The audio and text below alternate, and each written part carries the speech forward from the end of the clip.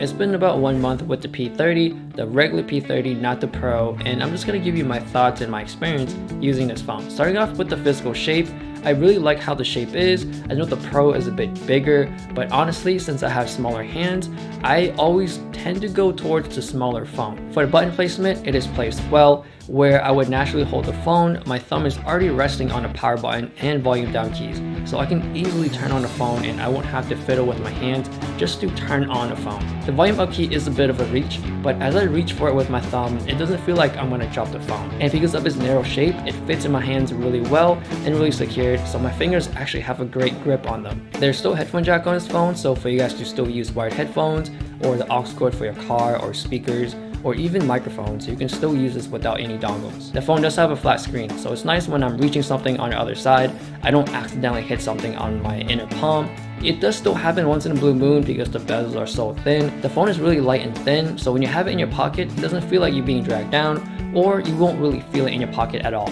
The phone does come with a free case, and with my expectations, I don't think it's gonna last very long, or it won't look as good in the next 2 or 3 months or so, because if you guys seen with my Mate 20 video, I've showed how ugly that free case will look like. So I would expect the same quality with the Mate 20 case as is with the P30 case. In terms of the performance for the case, it's nice and thin and it's protective. I have dropped it a couple times and it's still protected the phone. It's still good a case that will last you a couple months, so it's a good amount of time until you would get a new case that is even better than the free one, or it will look better. Now, going over my concerns, the first thing I want to talk about is the in-screen fingerprint sensor. It works well, but it doesn't work as fast or as accurate as the older ones or the physical ones that we are all used to. I feel like I have to push down really hard or leave it there for a good second. Even though it's not a second, it feels forever. To be honest, I use the fingerprint sensor the least on this phone. My preferred way is the face detection.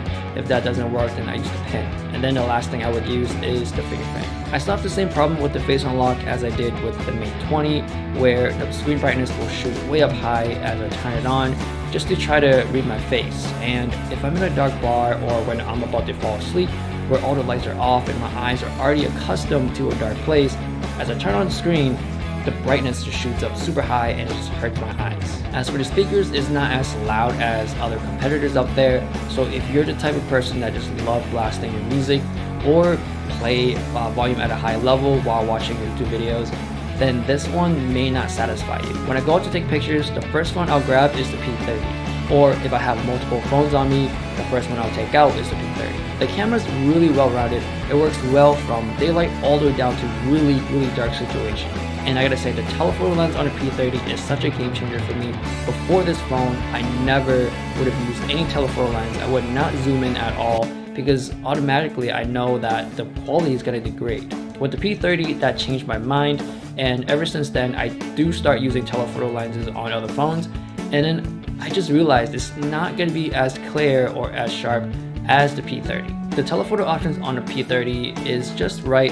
It's 3x and 5x. It's just good enough for people who are just walking around the city and want to take a couple of zoom in snapshots. When I had the Pro back then, the 5x to 10x was way too much, and I always find myself zooming out a little bit more just to get the 3x because that's how much I wanted to zoom in. And if you want to see more about the P30 cameras, I have plenty of those on my channel. Next up is battery life. The battery management on this phone is really good, and it will notify you when anything intensive is running in the background, so you can actually turn it off. Sometimes it could be annoying when it tells you that Instagram is running in the background and you already know this and you don't even care or don't want to hear it.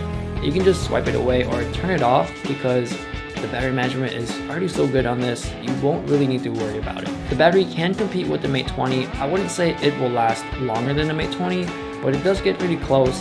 I would say it's a good 5 to 10% difference. It really depends on how much you use your phone. So that's pretty surprising because the battery on the P30 is smaller than the one on the Mate 20. Huawei gestures are by far my favorite gestures on any Android phones.